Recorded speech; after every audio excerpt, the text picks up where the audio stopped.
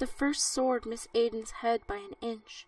It slammed into the massive catapult's wheel, stuck for a moment, and jerked free. In that breath of time, Aiden batted away the second sword and threw himself down the hill. This foe was beyond Aiden's skill. His only chance was to get away, to escape with. Aiden looked down at the torn parchment in his hand. It was something important, this parchment, something of infinite value, the key to it all. Only Aiden could not remember why it was so precious. He only knew that it was, and that he must not let the enemy get it. As he ran, Aiden glanced over his shoulder. The knight in dark armor crashed down the hill, gaining rapidly. His cloak trailed behind him like a gray wing, and he swung his two swords in a wide arc, carving the wind. The blades came closer and closer. Before Aiden could run another yard, the knight in dark armor fell upon him. Aiden turned and fended off a blow, then ran a few steps, turned again, sidestepped one blade, and barely blocked the other. "Where will you go?" rasped a voice that seemed to reach for Aiden. "Your kingdom is in ruin. Even your king has fled. All is lost." The enemy's taunts threatened to strangle the small hope that lingered in Aiden's heart.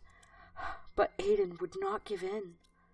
Aiden blocked another savage blow from the enemy and slashed with his second blade. Again, Aiden lunged away from his foe. Suddenly, he saw his chance. Beyond the next hill, a horse struggled, its reins tangled around its dead rider's arm.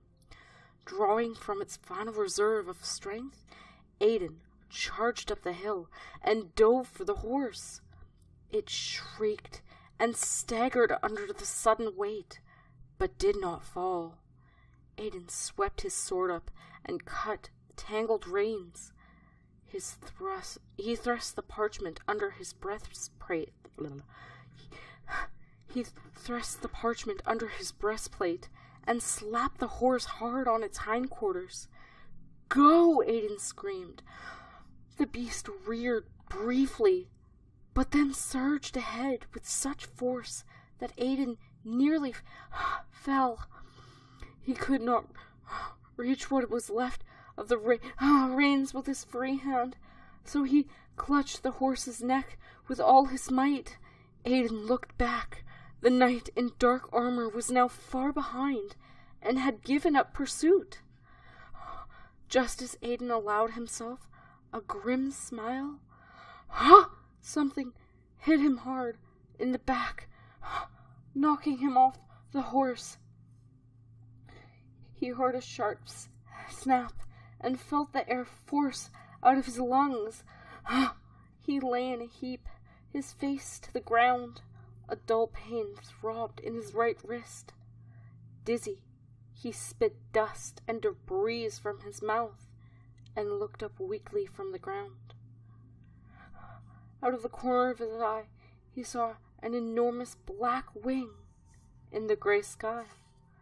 Suddenly, Aiden was kneeling on a high stone platform. His sword was gone, and his hands were bound behind him. The pale warrior stood tall before him. His long gray hair was drawn back, and a thin black circuit, like a tin crown, rested above his strong brow, penetrating hazel eyes. When he spoke, a shrill ringing came to Aiden's ears, and the sound faded, and he heard the warrior's words. He was saying, "Make you the same offer I made your companions." His voice sounded rich and kingly. Above all else to be trusted. Oh, fuck!